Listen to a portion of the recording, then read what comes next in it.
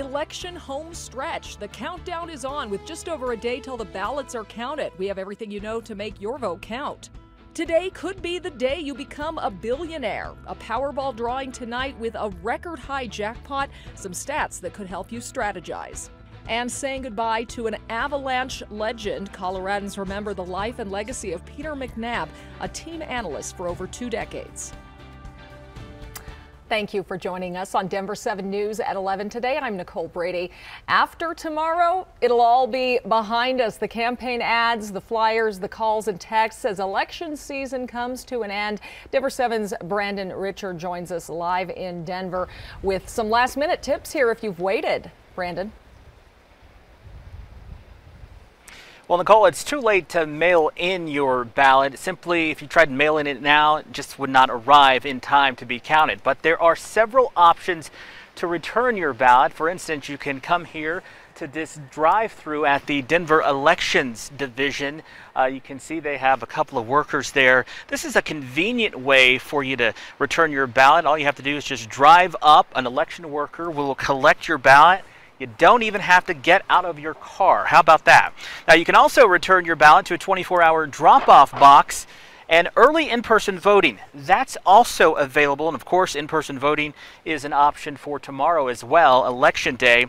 Just be sure to give yourself plenty of time to fill that ballot out. In addition to some federal seats like U.S. Senate and House, statewide offices are up for grabs, including Governor, Attorney General, and Secretary of State. There are also several state ballot measures, and your local community. Can't forget about them. They may have some important races to decide as well. That's why election officials encourage everyone to get out and vote. This thing where, yes, everyone turns out, 86% for presidential election, but then they don't vote in the elections that dictate city policy and who is in charge of the agencies that get your potholes filled, or who's in charge of the board that creates the policy to educate your children. We get a big drop off there. And again, if you want to drop off your ballot without getting out of your car, you can stop by the drive-thru here at the Denver Elections Division. These workers tell me they're going to be out here all day today and all day tomorrow. Also, don't forget, RTD and the Secretary of State's office hosting a Zero Fares Day tomorrow. Essentially, that means that you're going to be able to ride any bus or train for free tomorrow, and you don't have to be a voter. That is for everyone to take advantage of. We're live in Denver. Brandon Richard, Denver 7. Thank you, Brandon. More than 80 Colorado companies are making it easier for employees to vote. Our partners at the Denver Post report they're part of the Time to Vote movement, which is a nonpartisan effort aimed at increasing voter turnout across the country. More than 2,000 companies nationwide are involved in this, including Patagonia, the North Face, and Rocky Mountain Anglers, just to name a few of the local ones. Time to Vote encourages employers to offer paid time off or flexible work options for employees so that they can get out to the polls and cast their ballots. If you need help finding a location to vote in person, you can search for that on the Secretary of State's website. Democrats and Republicans are neck and neck in some of the races in critical states. ABC's M. Wynn in Washington has the latest. Election Day is tomorrow, and with an evenly split U.S. Senate, any one of the 35 seats up for grabs could tip the balance of power in Congress. In Pennsylvania this weekend, a rare sight, 3 presidents past and present holding dueling campaign rallies. President Biden and former President Obama stumping for Lieutenant Governor John Fetterman. Democracy itself is on the ballot. And former President Trump for celebrity television doctor Mehmet Oz. Polls showing the 2 Senate candidates essentially tied. This Tuesday, you must vote Republican. In Georgia, another dead heat between incumbent Democratic Senator Raphael Warnock and his Republican challenger, former NFL star Herschel Walker. We're in a spiritual battle right now, are we not? We're in a spiritual battle. I will always tell you the truth, because I'm in the truth-telling business. The Senate races in Arizona and Nevada are also toss-ups. A new ABC News Washington Post poll finds the majority of Americans prefer Republicans to handle the economy, inflation, and crime. For abortion and climate change, most Americans want Democrats in charge. But the problem for Democrats going into the final day of voting, George, those issues just aren't as top of mind for most voters. House House Minority Leader Kevin McCarthy, who's poised to become Speaker if Republicans take back the House, on CNN. On the very first day, I would hope Democrats would join with us to repeal 87,000 new IRS agents. While more than 40 million Americans have already voted, surpassing early votes in 2018, the majority of Americans will cast their ballots Tuesday, and it will be the voters who determine which candidates will win. Due to expanded mail-in ballots this year, election experts say it could take days for some states to count all their votes. Em Nguyen, ABC News, Washington. And as you're filling out your ballot, you can turn to our election guide as a go-to resource on every issue, every candidate. We've broken down the top races, and we have perspectives on the different questions on the Colorado ballot. You can find that right now on denver7.com. If you thought this weekend's Powerball jackpot was big, the Powerball prize tonight is a record for the world, close to $2 billion. All it takes is $2 and a dream to get in. Denver 7's Veronica Acosta has what to know if you're feeling lucky.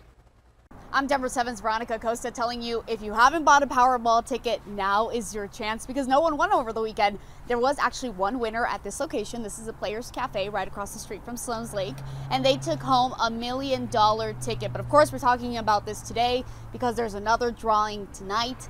This time it is for an even higher check here. We're talking $1.9 billion. It is the highest ever. That's because there have been 39 consecutive drawings where not a single person has won. And if you're thinking that you might want to go ahead and buy a ticket for yourself, that's an option, but you can also go in on an office pool, and the state of Colorado has some advice for you if you do decide to do that. One of those pieces of advice being to find a leader for your group. You also want to write down who all chipped in, how much everyone chipped in, make sure everyone gets a copy of that letter, and then finally, if your pool wins, let the leader of the group claim the prize and distribute it. The Colorado Lottery website, they actually make this really neat form where you can kind of fill everything out, who participated, how much everyone put in, that kind of thing. And just remember, if you go in on the Powerball alone, there are two different ways that you can claim the money. The first is in a lump sum, so you'd get about $929.1 million. And then the second is you can ask for the $1.9 billion, and then you'll get paid out in 30 payments over 29 years. Experts say if you do win, good luck. That is the way to go, though, the latter option, because they say that way you're more responsible with your money. You don't make dumb decisions either. In Denver, I'm Veronica Acosta, Denver 7. Nah, I want it all right away. You might be wondering, are there any luckier stores here in Colorado? Well, Denver 7 has checked the state lottery website, and it has a database of all the winning stores. So since the Powerball game came to Colorado, Winner's Corner in Pueblo has had the most winning Powerball tickets sold, 10 of them.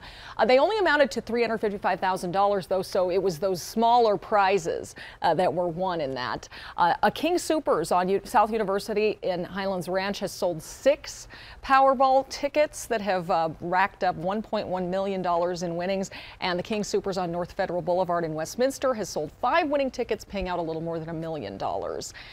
3 people have actually hit the Powerball jackpot here in Colorado in history. Almost half of an estimated 200 Twitter employees in Boulder have been fired. City leaders say a massive layoff like this right before the holidays is forcing those former employees to make some tough decisions. Boulder is hoping tech workers will stay and get another job in the tech sector. Their last day with Twitter was Friday, but they'll continue to be paid and have benefits through January 4th. We spoke to Jonathan Singer with the Boulder Chamber of Commerce about the robust tech industry in the city. We are probably some of the best equipped in the nation to handle when there are these market disruptions. IT and data are the lifeblood of the city of Boulder. The Chamber collaborates with the County Workforce Center to help displaced employees find new jobs. A Denver 7 consumer alert now. If you get a call from XL saying you need to pay or they're going to cut your power, it's a scam. A lot of times these calls happen, 30 minutes before closing or on a Friday right before the weekend. So your mind starts racing and panicking that you need to fix this, and you go to pay that energy bill over the phone, but unfortunately it's all a scam. Yeah, even if caller ID says it's Excel, it's not. Excel told us they never call you about a late bill. If you're worried, you can call the number on your actual bill or go online and check your account. Also, never pay any bill with a gift card, a wire transfer, cryptocurrency, or Cash App. Hockey fans in Colorado are mourning beloved Avalanche commentator Peter McNabb this morning. He was the color analyst for the Avs since the team first came to Denver. McNabb was diagnosed with cancer last year, but continued working games while undergoing treatment. And he worked through the whole season leading up to the Avs Stanley Cup victory. So an emotional moment for him. McNabb graduated from DU before playing professional hockey for 14 years. He was inducted into the U.S. Hockey Hall of Fame class of 2021. Altitude tweeted condolences, saying the Altitude and Kroenke sports families are saddened to announce the passing of our friend Peter McNabb. Our hearts go out to his friends and family, and the McNabb family asks for privacy during this difficult time. McNabb was 70 years old. A rare sight coming to the night sky above Colorado. You may want to stay up late or wake up really early to catch something that won't be around again for another few years.